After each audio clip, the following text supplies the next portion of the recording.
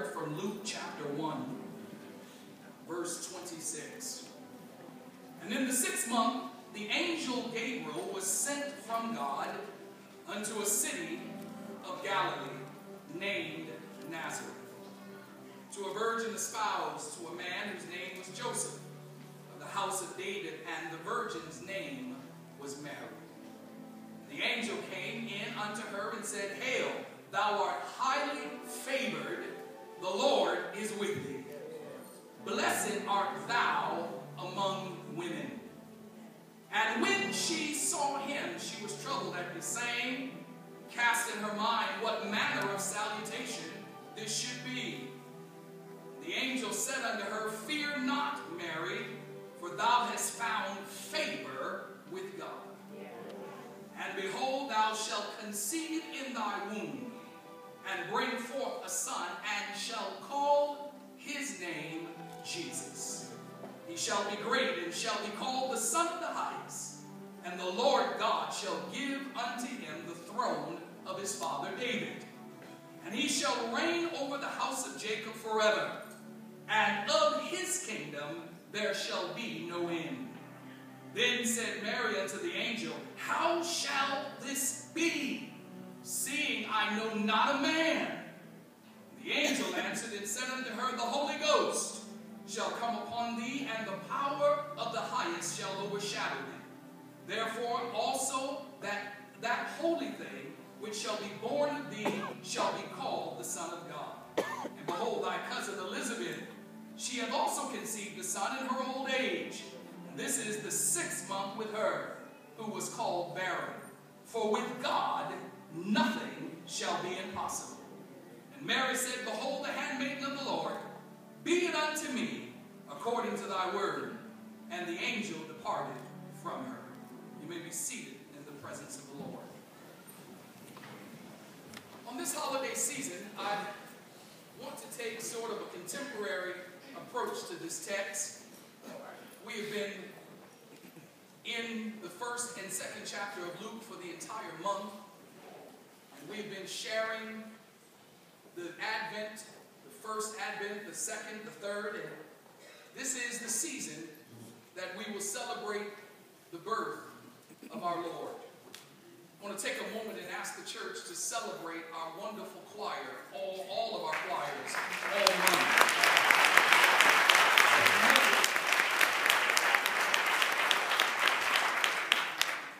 A television show that profiles women, they're not all housewives, but females living it up and famous basically for nothing. Amen. But portraying living and adapting in their environment, coping with their issues publicly, and struggling with their relationships and their identity. The spotlight on women in reality, which isn't reality, but it's made up for ratings, has been branded as the Housewives franchise. There's Mob Wives, there's the Miami Wives, there's the Real Housewives of Atlanta, there's Basketball Wives, there's Orange County Wives. And they're supposed to carry this image of a housewife, but it's a sad portrayal. Yes, sir. Yes, sir. Yes, sir. They carry a title and they make being a housewife look absolutely horrible. Because they're only looking to be famous. And it's supposed to be reality when in reality, it's a stage play. But these women in Luke, these women their lives are marked by drama and secrets and backstabbing. They're supposed to be friends. They all talk about each other. They're creating issues where real issues don't exist. They're never forgiving. They're always starting something. Never satisfied or fulfilled on any level in their lives, and are filled with betrayal, gossip, and put-downs as they seek to live life on life's terms. But let me introduce you to the real wives, the real housewives of Bethlehem. Talk about it. All right. The real housewives of Bethlehem. You see, the real issue is that you can watch all of this reality TV, and I can't tell you how many church people are glued to their television. Yes, Lord. Watching that foolishness, and then repeating that stuff in their relationships and wondering why it's not working. My God. But the real Housewives of Bethlehem come to us from St. Luke chapter 1, where we're introduced to Elizabeth, we're introduced to Mary, and we're introduced to Anna. And I want to share with you that in this Christmas season, there are three distinct things that we need to understand. First of all, Mary is a very interesting character in the fact that she lives out of a season of uncertainty. And I don't know about you, but while others may be celebrating, there are others that are crying because the holidays is a season of uncertainty. Not because people have lost loved ones. That is a sense of pain. That's a sense of grief. And I want to share with you that I got a message from one of my former members yesterday. And they just simply said, it's been so many years, and it's been more than 10 years, but it still hurts. I knew exactly what they were talking about. And I had to get back to them to say, listen to me, that there is no expiration date on grief. Can I help somebody? That you might have lost a loved one, you might have lost somebody close to you, and it's been 10 years and 12 years, and somebody's nudging you, telling you to get over it. Let me give you this story. When my grandfather died, I knew when it was January 11th for almost 20 years, because my grandmother would take the same position in the sunroom, in the sun porch, and she would cry day and night. She was inconsolable, and we would sit there absolutely not knowing what to do. But what we understood is that when you lived your life with someone, and you walked a life path with someone, and you become one with that person, when that person is no longer there, then watch this, a part of you dies also. Ain't nobody talking to me. The old folks used to say, just keep living. Keep living and let life you one good time. And you'll have a sensitivity for people that are going through some stuff. You know, you just can't, while you're happy, be happy. And I'm not telling you to be down, but I'm simply saying be alert that other folk are going through.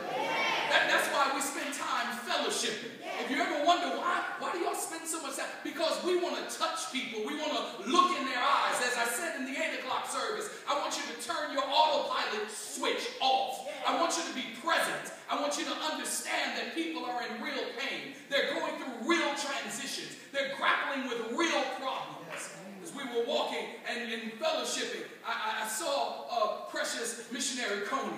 And she was just there, and I just grabbed her and held on to her. Because you don't know that the holidays keep bringing up stuff. People's hearts are broken, and there are real serious issues, and you can't solve them for everybody. But this is what you can do. You can have the ministry of presence.